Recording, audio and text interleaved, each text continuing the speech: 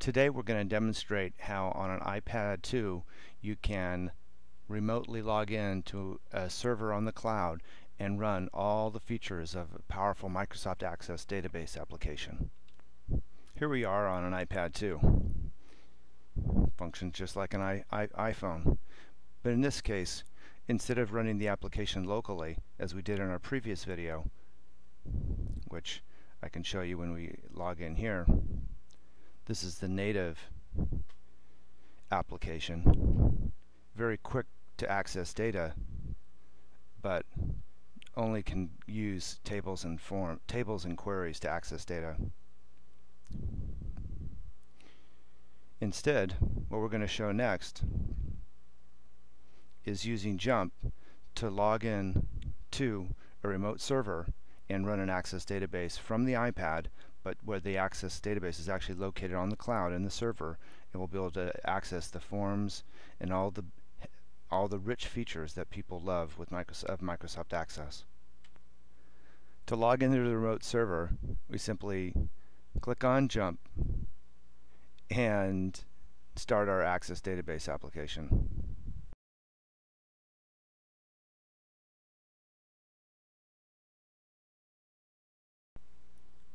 You see it fits, and when the keyboard comes up, we have enough room to easily navigate around.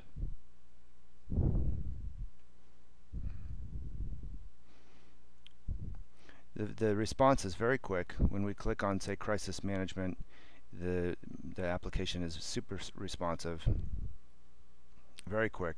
All the speed and performance you would expect on a desktop application, now in your hands with an iPad 2, running just on a simple cellular connection to a server located in the cloud.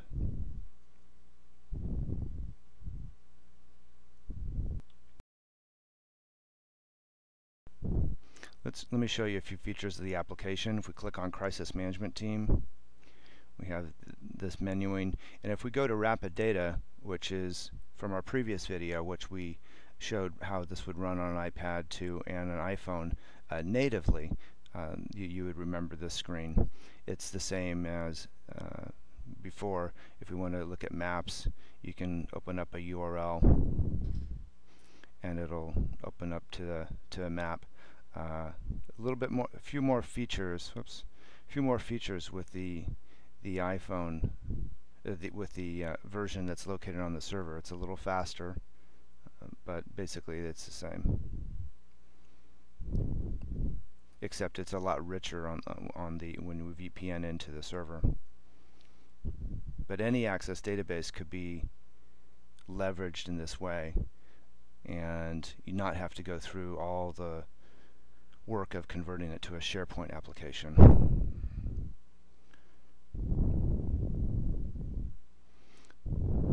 So what I want to do is I want to show you a data input screen. So let's go look at employee data.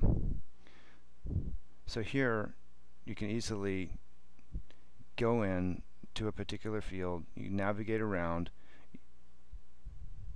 go to Next Records, easily go around this. Again, this is on an iPad. Isn't that awesome? I'm just totally stoked about it. I think it's incredible. So you can do some data entry. You can look stuff up. The button. It's all fully featured.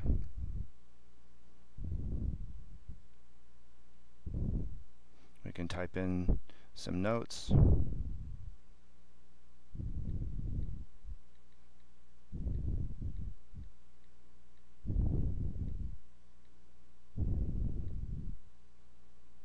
Or we could get out.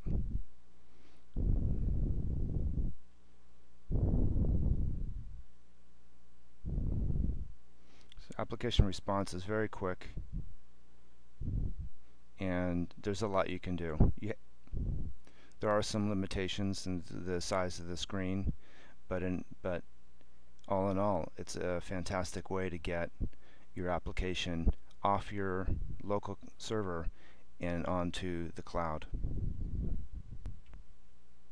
Thank you. That concludes our demonstration and part 2 of how to run a MS Access database application on an iPhone, iPad, and in the cloud. Please visit our website at help4access.com and call us today to find out how we can port your Access application to the cloud.